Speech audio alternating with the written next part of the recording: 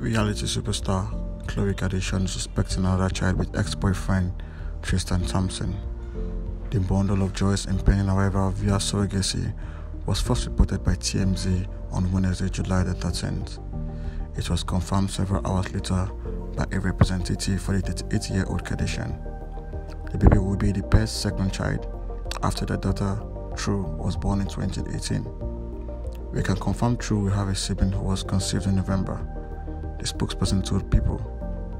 Khloé is incredibly grateful for the extraordinary surrogacy for such a beautiful blessing. The birth is expected to occur within days, according to TMZ. Another source told the outlet that the baby may have already been born.